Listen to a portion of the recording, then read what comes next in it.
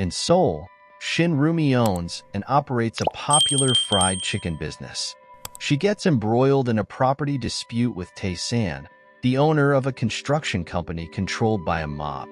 The corporation intends to build a big shopping area for Chinese tourists in place of her tiny business. One evening, as hired goons forcibly remove Rumi from her shop, a violent altercation results in the death of her mother. A falling meteor is shown in between scenes of Rumi's mother's death later on in the hospital.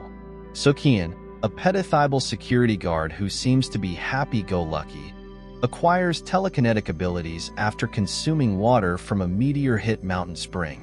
Rumi gets in touch with her father, Suk-hyun, who she is estranged from, to let him know about the passing and funeral of his ex-wife. He sees Rumi and President Min, who oversees Tae-san's operations, fighting there. When Min tries to make up for Rumi's loss, she angrily rejects him and orders him to leave the property.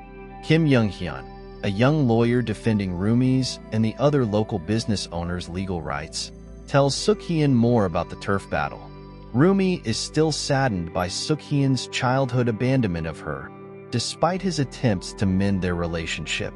Rumi calls Suk-hyun a careless dad as he tries to show off his newfound skill later on. The shop owners, who have been denied compensation for the loss of their enterprises, have joined forces with Rumi in a joint legal struggle against Tae-san.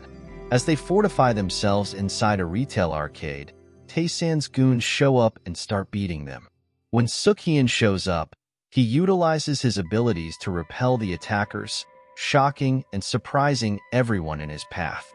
To the surprise and amusement of the business owners, Min is not believed by the on-duty police officer when he tries to report the occurrences. Suk-hyun protects the neighborhood businesses by erecting a sizable wall around the market area using his further telekinetic abilities.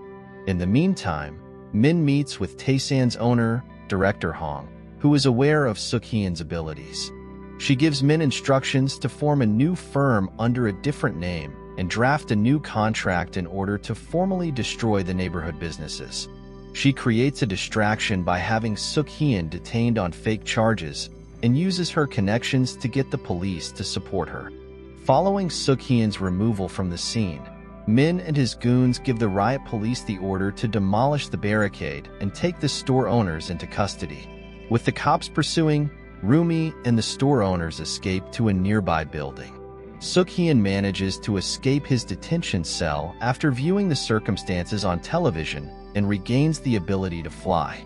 He gets at the location right as the SWAT squad arrives via a mobile building supported by a crane, and the shop owners climb the rooftop of another building. After Rumi is apprehended, they drag her inside the hanging structure. Rumi unfortunately tumbles out when the crane breaks down. After saving her, Suk-hyun abandons her to the care of the runaway store owners.